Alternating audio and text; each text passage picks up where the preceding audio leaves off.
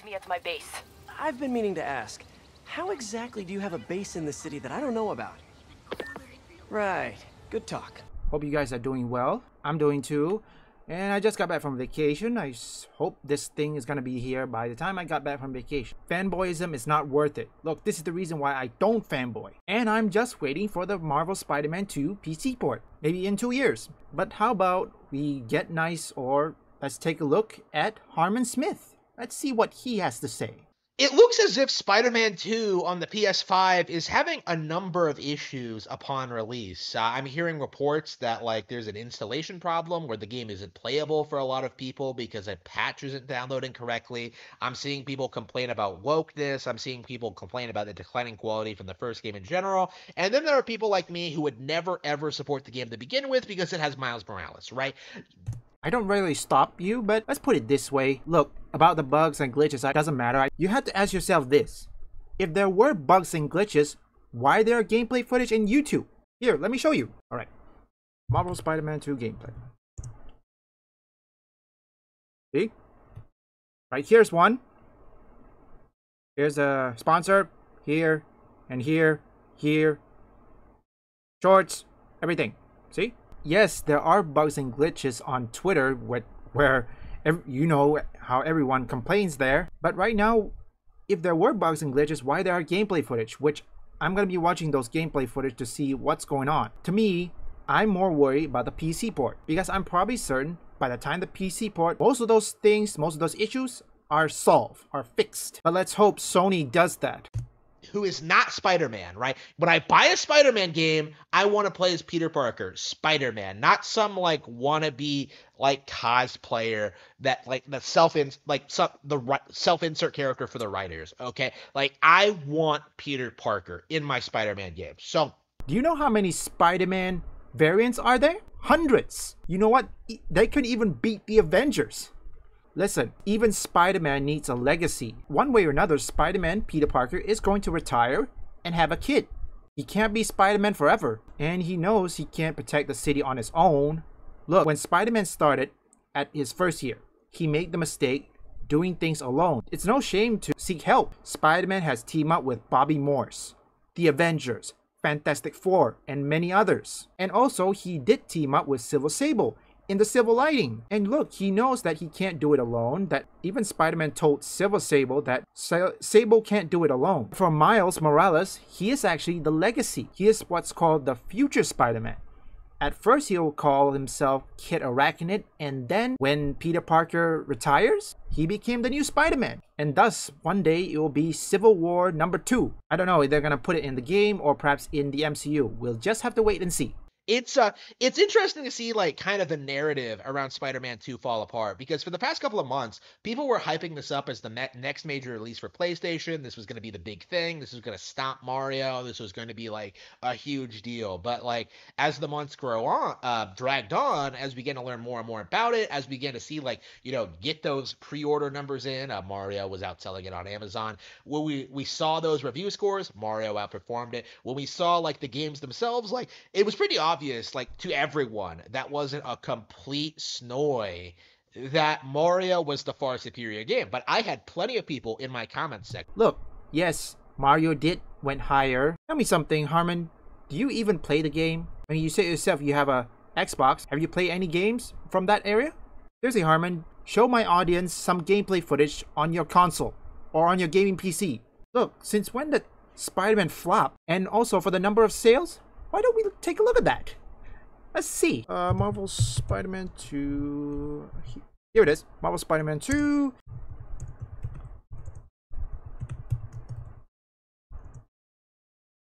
Right here. Here it is. Now, let's see what Mario. Copies sold. See this one.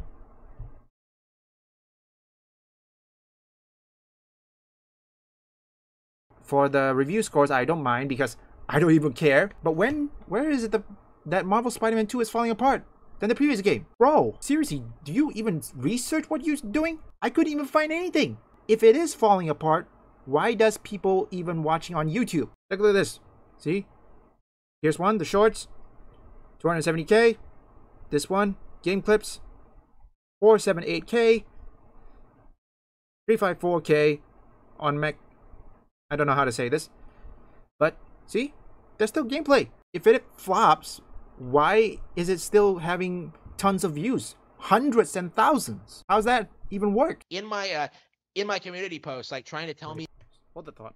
Let's retry that. that Mario was the far superior game, but I had plenty of people in my comments section, in my community post, like trying to tell me, no, Spider-Man is better. It's open world. Mario's just a 2D platformer. It's not even a major release for Nintendo. They're gearing up for Switch 2 because they know they'll never be able to outperform Spider-Man. It led me down this rabbit hole of like research. Harman, can you blame that comment? I mean, do you even know what an open world is? It's open. Yes, there will be graphical issues when it comes to that. Can you blame them? Firstly, before I continue this, Harman, have you been outside? Have you been in the city? Like New York City, LA, Las Vegas, Minneapolis? These are cities. Trust me, I've been to my own cities. Trust me, there were a lot of cars, a lot of traffics, and that's what the beauty of open world. Not only that, being Spider-Man is like what? Or perhaps controlling him is a dream. You can easily swing past all the traffic. You can easily fly and jump from rooftop to rooftop. Yes, and you're not even scared of heights. Something is wrong with this guy. Realizing that like Mario is actually a bigger brand than Spider-Man, realizing that like we've seen a huge decline in sales over Spider-Man over the past several years. Like realizing that like the Mario movie is better than Spider-Man. It did far better than any Spider-Man movie. Realizing that like yeah, let's see that. Okay, here is Spider-Man No Way Home. Let's see Mario. Mario movie. Ah, see here. And you want another one? Let's see this one. Spider-Man Across the Spider-Verse. The recently. Sales number. Hoorah! But let's see on 2023. Whoa! Hoorah! See this? Take a look at this. Spider-Man Across the Spider-Verse is making more money. If you see every movie or every Spider-Man movie, the second one is greater than the first one. And this is why, if you don't see Spider-Man Homecoming, you should know there was a scene where Tony Stark and Peter Parker was confronting or trying to give some hard mentorship. You want to know what Tony Stark says? Tony Stark wants Peter Parker to be better. And that's why. And that implies to the movies. The second movie had to be better than the first one. And then the third one had to be better than the second one. That's how industry works. And not only that, there will be a lot of hype. I'm pretty much certain Madam Web, that will be coming on February next year, is going to be better than Spider-Man Across the Spider-Verse. I'm crossing my fingers. The people who are praising Spider-Man are just hopping on a bandwagon and have no real inclination to like play video games at all. Like it's kind of like the Baldur's Gate 3 thing again, where like you just have a bunch of people trying to like meme this game into being successful. Like, oh, if we just like type Baldur's Gate 3 onto Twitter over and over again, that'll create the illusion that the game is popular and talked about, right? It reminded me a lot of that. Like Spider-Man is basically like the PlayStation equivalent of Starfield, right? A game that has a ton of problems that very few people are talking about. Okay, first off, yes, very few people are talking about the glitches, but everything was patched up very perfectly. Okay, even Ackman talked about, because remember, Ackman found few glitches, but it soon fixes. I think it's better than Fallout 76 for Starfield. And no, it's not like that. Marvel Spider-Man takes place in modern times. Starfield is future. Two things are not correlate, or not in the same boat. Unless, of course, they're going for Miguel O'Hara, the Spider-Man 2099, which is a different matter into itself. I had to assume they're gonna do the same thing with Cyberpunk, because remember, that's in the future. Purely because it's an exclusive, right? Like, the issue with Baldur's Gate 3 is that it's a PC exclusive. The issue with Starfield is that it's a Microsoft exclusive. The issue with Spider-Man is that it's a PlayStation exclusive. You have all of these games that are exclusive to one or two platforms, right? Do you know that right now, Microsoft has just bought Activision Blizzard? At the time of this upload, they already bought it. Phil Spencer knew that if they put games on one platform, many games or many gamers will miss out. Many people cannot afford a console. For example, Call of Duty 2. It was released on Xbox 360s and then PC. I believe it was that era where Microsoft knew that they need to port games on more than one platform. Because if you make games to just one platform, what about the other platform? And like I said in my previous video, not everybody can afford either a gaming PC or perhaps console such as PS5, Xbox, Nintendo Switch, or even a laptop or a gaming PC, anything. People have their own preferred place or preferred platform to play. You can't change that. That's just preference. You have these games that are just religiously defended by certain people who simply will not admit their flaws at all, right? Like, all you had to do to realize there was something up with Spider-Man 2 was ask yourself, how exactly is this game better than the Arkham trilogy, right? Before I continue on, Harman, would you please edit your video? You want to know why it's more fun? I haven't played the Arkham Knight yet, but I already played Arkham City once before. Yes, it was Emerge, but Spider-Man is better because it gives you a sense of what a city looks like. I mean, do you know how big New York City is, Harman? Have you even been there? Every time when I play Marvel Spider-Man, I realize, my god, how big is New York City? To my viewers, if you know how big New York City is, let me know in the comments. You think people are not acknowledging it? I also like Batman games. I also like Spider-Man game, but I'm willing to play every game that is Marvel related, and at least it will be on PC. Not gonna be in one platform. Had to be more. And this is why I am so glad about the Activision Blizzard buyout by Microsoft. Who's gonna be next? Insomniac? Sony? We'll just have to wait and see. Like, wouldn't that be its primary competitor? Like, the game you would compare Spider-Man against? Like, is it better than the Batman games? How does it innovate? What does it do? Like, does it use the rogue gallery? Is it, like, bringing back classic voice actors? Is it, like, following, like, some famous comic plot line? Like, is it... No. Like, when you compare the two, like, it's obvious to anyone who's, like, remotely familiar with either brand is that, like, the Arkham trilogy had a much better... Well, at least the first game. The Arkham trilogy, the Arkham Asylum was a far better received Batman game than Spider-Man PS4 was as a Spider-Man game. You know, Arkham invented like its own. Yeah, I'm gonna have to slow that down. PS4 was as a Spider-Man game. Okay, first off, yes, Arkham Asylum is well received. That is true. However, remember, it's a prison facility. I mean, do you even know the different size between a prison facility and a major city? A city is bigger. I'm certain you haven't even been to a city. Harman, have you ever been to a city like New York, LA, Las Vegas, Miami, or what? Or even Washington, D.C., which that's way larger, including the Delaware River. Arkham Asylum, yes, I like it. The area is short, but at the same time, the depth of it is large. Yes, you could argue that, but I think Marvel Spider-Man takes it to a whole new level. Remember, you want to know how Marvel Spider-Man got their ideas from? The Batman Arkham trilogy. I think when the Batman Arkham trilogy started or ended, Marvel Spider-Man must have, or perhaps the developers for the Marvel Spider-Man brand, is observing it. One of them happens to play them. They've already seen how it works, how they can apply it. Arkham invented like its own combat system. It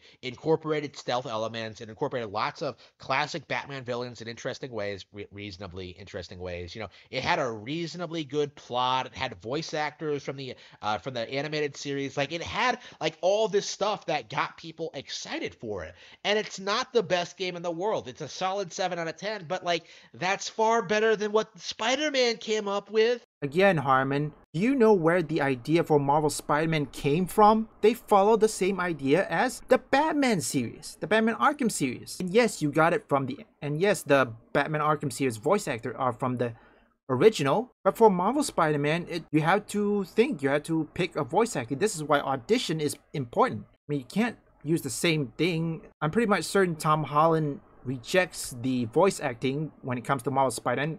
I'm pretty much certain that. Every developer will use audition first, and that's how MCU works. Without audition, how exactly you gonna cast a voice actor or actor in general? Why exactly should I get excited for Spider-Man other than the fact like, ooh, it's Spider-Man? Like, nobody has been able to justify that to me. You know, nobody has been able to justify Miles Morales' presence. Really? Nobody has justified? The only reason nobody justified because you didn't care, and the reason is it's not gonna be on Nintendo Switch, which don't even think about it. I'm pretty much certain that if they do port it, it will be a cloud version. It's not gonna run. Look, it's an open world, it's high fidelity, and the Switch is probably gonna be corrupted or shuts down in a snap of a finger. It is underpowered. Nintendo Switch is underpowered. It's not gonna run anything. So far, we got what? Hogwarts Legacy, we got The Witcher, I don't know. I could be wrong. Let me know in the comments. For a PC, yes, you can get high fidelity, etc. Nintendo Switch, no. It's underpowered. You know, all the QTEs, or like the fact that the combat is like a straight ripoff of Arkham, right? Nobody's been able to justify that. Nobody has been able to tell me why this game is worth getting excited for. And in a lot of ways, it's like worse than Starfield in that regard. It's worse than Baldur's Gate 3 because Spider-Man, you know, being a generic superhero. Okay, first off, not everyone, like I said before, everyone has preference. Has more stiff competition. Like, when you look at Starfield, you're just like, oh, you can just, okay, it's an RPG where you explore the stars. Okay, that might be interesting. That might be fun. You know, you get to upgrade your ship or whatever. You get to explore all these planets. Okay, that might be interesting. You know, you look at Baldur's Gate 3, oh, it's a hentai game, you know. Okay, like, maybe if I don't want to play a game and I want to just, like, you know, have some D&D like orgies with like Shadowheart and like her boyfriend, like I'll play Baldur's Gate 3, right? Like, if Seriously, can you Super at least strong, show pretty sensitive a to gameplay footage of Baldur's Gate? You said it yourself, you have a gaming laptop. Show us. Also, let me tell you one thing. Why do you think people That's a are bit hyping awkward, up? Yes, mate. you can Have an argue, idea. and remember, you don't care. I, Also, seriously, solemnly what's all swear these long to, pauses? do I know whatever you're a you tell me Nintendo to. fanboys, but I will call soon. seriously, can you at least edit your video? I edit a lot of my videos. Probably this video is gonna take 30 Yep. minutes First after impression. edit. you know, I can understand why certain people might be attracted to these games, even if the games aren't good, right? But with Spider-Man, like, there really is no justification for it, right? It's basically just, oh, it's Spider-Man, right? Like, it's Spider-Man. Like, okay, but what's the gameplay? Like, it's Spider-Man, but okay, what's the story like? Is it written by actual? Well, it's Spider-Man. Okay, but is it better than the Arkham Trade? It's Spider-Man. Like, over and over and over again, all right? And it was so embarrassing. I was very frustrated about it. Really? Who told you that, man? Seriously, who told you? Why do you think people are hyped up? Everybody likes Spider-Man, one, because it's a Marvel movie or a Marvel games. Don't forget, there's a word Marvel on top of that letter Spider-Man, and not only that, it gains recognition when it comes to Marvels. And you think there's no comic book storyline? Yes, when most gamers, there is no storyline. With there is some, like for example, the Spider-Verse. I'm not gonna spoil anything. You guys have to play it yourself. For me, I look at things differently. When I first play the game, every time I play, I always look for key points, what I can use for my YouTube channel. Remember, I also run or make theory videos and what ifs. Like for example, my first episode of What If, and the second one. The first episode of my What If is called What If Silver Sable Accepts Spider-Man's Offer. That got a lot of views because people want to know what happened. I give my thought, well, a little bit of my thoughts. And if I make the right thumbnail, guess what? I got views. The comic book sphere is large. If you haven't seen the Avengers yet, or the Marvel Comics, there's a lot of storyline. And not only that, there's storylines where Marvel Spider-Man has, or perhaps Spider-Man has girlfriends, multiple girlfriends. There are YouTubers who are covering comic book related topics on Marvel and DC. Like, the thing is, I could tell the game wasn't going to be successful, right? I knew this was going to be a bomb. I knew it was going to fall by the wayside. I knew it wasn't going to win Game of the Year. You know, I knew it probably wasn't even going to get nominated. You know, I knew there was this thing where, like, this was going to be, like, you know, the PlayStation exclusive to Starfield, you know, the PlayStation exclusive to Baldur's Gate 3, where, like, it's just talked about pre-release because, like, non-Nintendo gamers have nothing else, right? Like, it is that kind of game. You know, it is the hi-fi rush of, like, the second half of the year, right? Like, oh, it's a Game of the Year contender because it has Spider-Man. Okay, first off, I don't even care about Game of the Year or anything. Doesn't matter to me. Regardless of what Game of the Year, I just play the game. Remember, like I said before, it depends on preference. Everybody has their own interests when it comes to video games, when it comes to movies, when it comes to TV shows, etc. it's embarrassing, like considering all like the sheer like crazy games I myself have gotten this year, like playing Shin Megami Tensei 5, picking that up again. Like it's been like it's crazy seeing people like try it and hype up Spider-Man like it's like 2004 all over again. Do you know that the going in. Spider-Man 2 that you played was actually from the movie? Okay, Bro, why don't should do it. you show some gameplay footage of Baldur's Gate? Or perhaps any other game that you have on Xbox? And also show us your PC spec.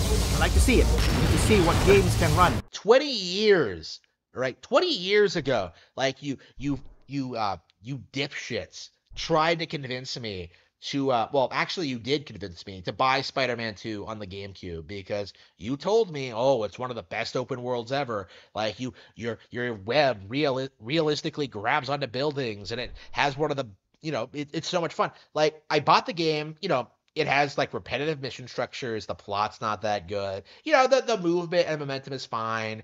Like it's not the worst experience in the world, but like you don't understand what it was like playing that game. Having it hyped as being like the big release. And another thing, look, that was the PS2 or GameCube era.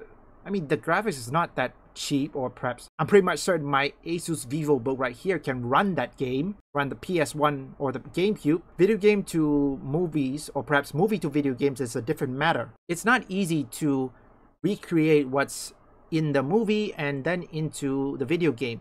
Trust me, in the movie, you watched it. In the video game, you control it. Two different things. Like playing that game, having it hyped as being like the big release of that summer, and then like slowly realizing that like it's not that great. Whatever positive aspects it has, it's not even the best Spider-Man game I own. Like the N64 one is still better. So like Seriously, Harman, I have to ask you a question. Do you even research everything you want to do before you record this video? Do you know how Google Trends work? Yes, it may not be relevant for this, but I had to put it out. Every hype will die down. Look, not everything can last more than a week. Unless if it's a Spider-Man, which probably I did show you. You know what? Let's see that. Trends. Yeah, here right here. See, it's still high, but let's see the past 12 months. How is it looking? See? Let's see how it starts. Okay, it starts to peak from May 14th this year all the way until it drops to July 8th. Well, started to drop on July 8th. Now, let's see other things. Halloween. Right here. See? Yes, it's only for temporary. Let's see more. Let's see Marvel. See? Still strong. Well, as Halloween, it started to drop. Well, it did slowly. You get the picture. You guys get the picture. This is how Google Trend works. I mean, you need the Google Trends. I mean, what?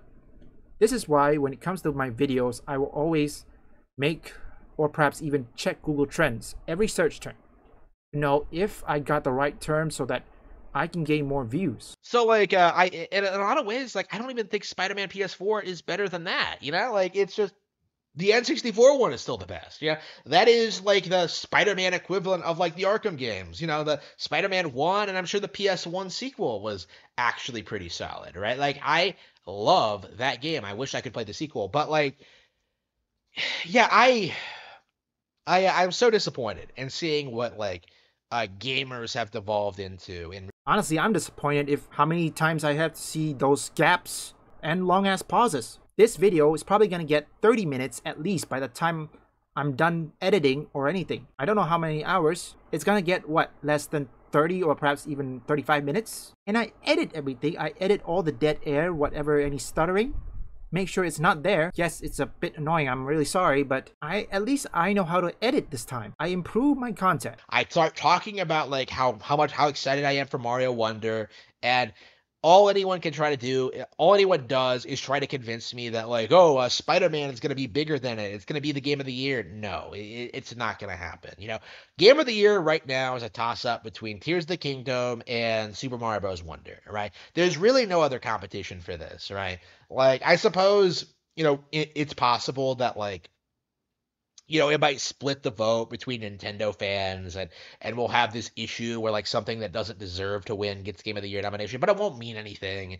Tears of the Kingdom and Mario Wonder are going to be popular for a long time, whereas like Starfield or whatever is going to fall off the wayside very quickly. It's fallen off the wayside already. It's kind of embarrassing how quickly Starfield has become irrelevant. You know what?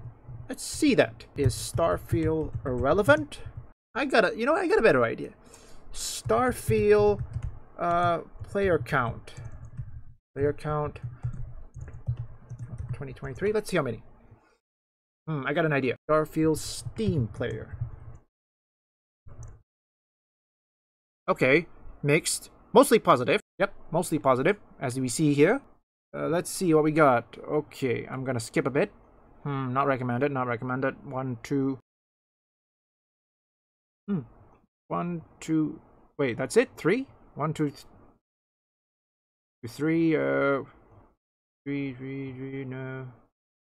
How many more? Oh, so far I only got 3. I can't even access the other because you need to be a community member, so I think everything is mostly mixed positive. Also, I'm not gonna play another of this footage. I think he will probably say everything's gonna go well, or perhaps I'm not gonna play anything. I'm just gonna cut rest. What we learned here is that Game of the Year doesn't matter. It's not worth it to be a fanboy. I like Marvel Spider-Man. I always wanted to play Super Mario. Problem is, not everyone can afford either a console such as Nintendo Switch, PS5, Xbox, or even a gaming PC and a gaming laptop. I know I harp on this many times, but I just want to let you guys know, and also want to get Harman to understand. Harman, seriously, why don't you show everyone your gameplay footage? Or perhaps your gaming PC and your console, your Xbox. Show us a gameplay footage. I like to see it, and I like to see how well you play your games. Not Nintendo, the others. If you guys enjoyed this, leave a like and subscribe. Other content will be in the description down below, and there will be past video up here, and my second channel will be in the description down below as well, and right up here, just in case. Trick or treat!